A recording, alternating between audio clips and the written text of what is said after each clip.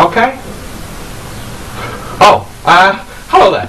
I'm now speaking to Mrs. Doris Showler, who's worked in the same shop for nearly 50 years. Is that right, Mrs. Showler? That's just right, yes. Yeah, that's a long time. On the 13th of August, it'll be 50 years. Wowee. You must have seen some changes over the years. Oh, well, we have. Yeah, but before that, many years ago, Mrs. Showler lived on the farm when she was young, so I suppose you're a country girl at heart. Yes, oh yes. Yeah, so things must be different now. Yeah. Yeah, what kind of things did you used to do on the farm in those days? All sorts, whatever there was to do. Even feed the pigs. Yeah, well, there were no machines in those days. There was not. No, so everything was done by hand. Yes. I see. What kind of things did you have to do by hand? Hay and everything? Yes. Carry on. It's your interview. Well, there wasn't nothing else what women did. Pick potatoes and weed onions and... And look after the men, I yes, suppose. That's right, yes. Yeah. Keep house and feed the men. Yeah. What would you rather be, in town, in the shop, or back in the good old days? Oh, they're both nice. Yeah. Not much to choose. No. Okay. I suppose, being in the shop business so long, you've seen some changes, like the war, for instance, and rationing. Yes.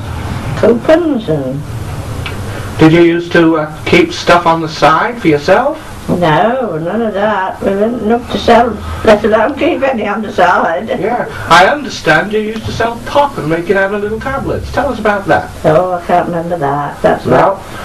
I don't think Mrs. Showler wants to tell us about that because I think it's a bit of a fiddle. It was too hard to work.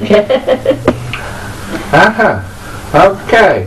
So, what are your plans for the immediate future then, Mrs. Showler? Take it easy. Take it easy, that's the way it's done. Yeah. You and your sisters. Yes. Yeah. We used to go out on the bus outings, but none have been too well this summer, but we're going to before the summer's over. We're going to have a few looks round. Yeah. Where are you going to go, Mrs. Showler? Oh, we're going to tour the Norfolk coast first. Well, on the bus or walking? No, on the bus. Okay. So, so Mrs. Showler is getting on a bit, but she's still game for a laugh.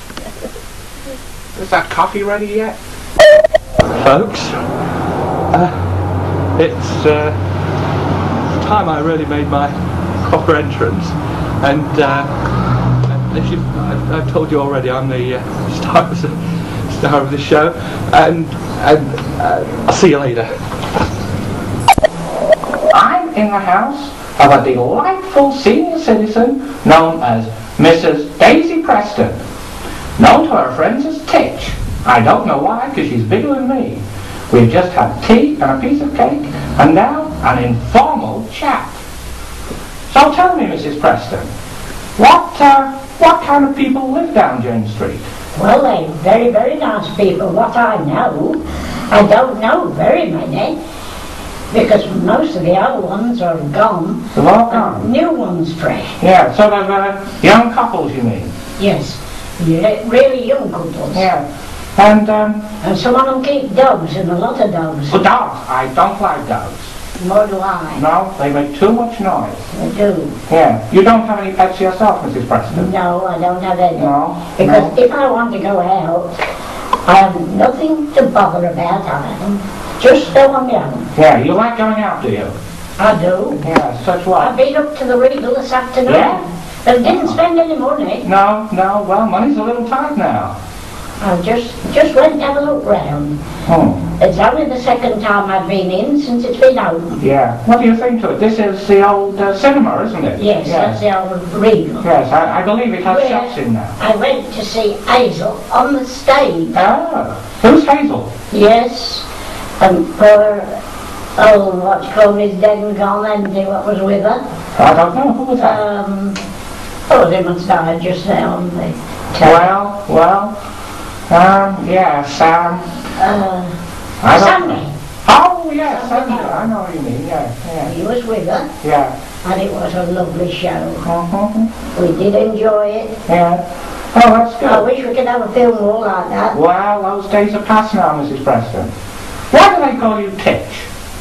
Well, I don't know why they do call me Titch, but I think I don't know, but I think the first ones ever called me Teach was David's dad.